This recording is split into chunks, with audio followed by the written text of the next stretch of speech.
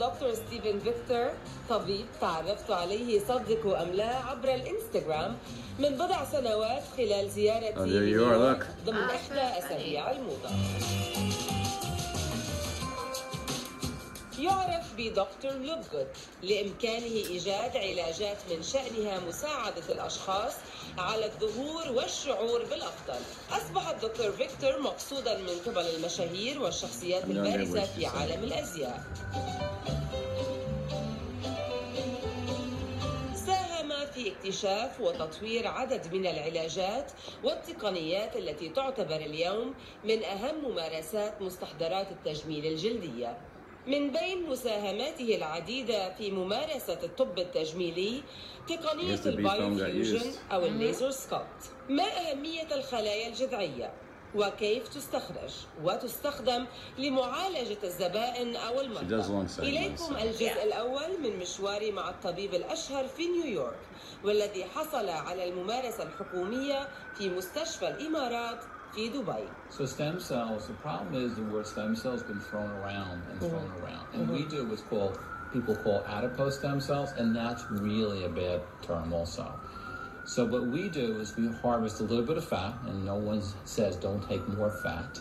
But in the fat or capillaries, never. Take more. Always, the guys and the girls always say take more. So in the fat, there's these capillaries, and in the capillary walls, and every blood vessel walls are something called stromal vascular fraction cells. What the media and what scientists, believe it or not, call stem cells. And they're your own stem cells. So we use your stem cells that we take out of your capillaries. And again, fat's really easy. Once we take them out, they become activated.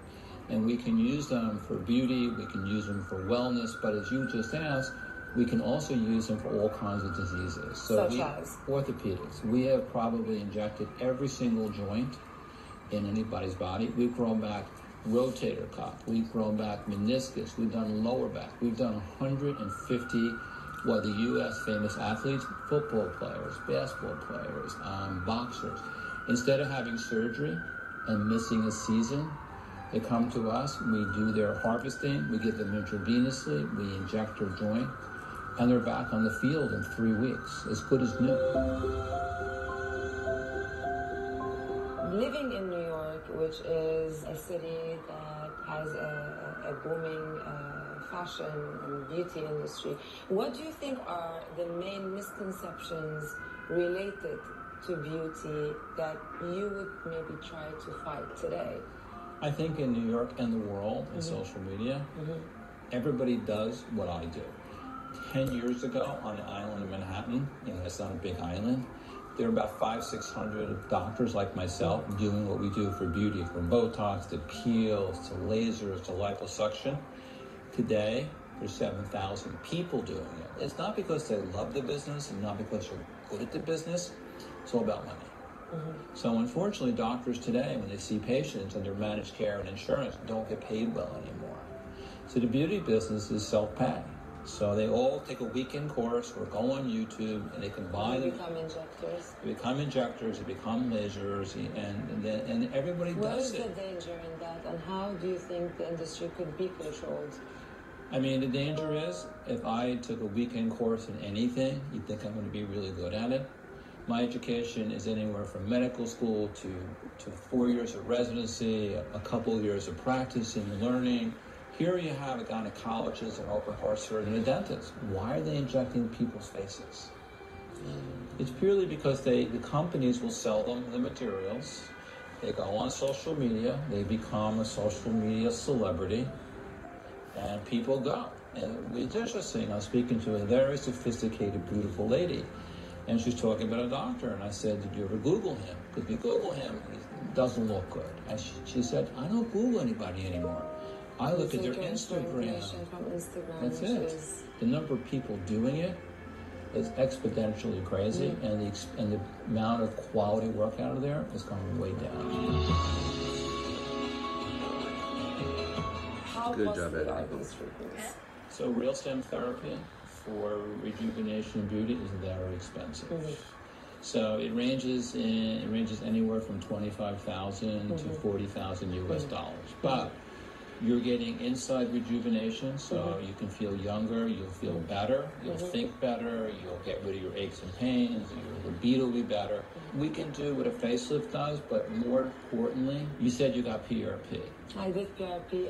Did you like it? I liked it, yeah. Okay, so this is PRP 10,000 times better. Thank you. How do you feel on a personal level when you're able to better the lives of these men and women that come in for help? Well, I'm passionate about what I do. I'm passionate about the beauty world, the rejuvenation world. I love that.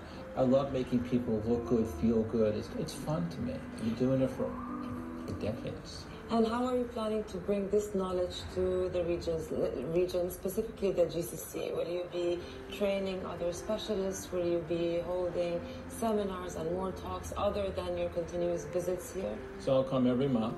I'll do the wellness and the beauty. We'll put the technology in the hospitals and we'll teach the doctors how to treat the orthopedic problems, the autism, diabetes, concussions. We do all these kind of things.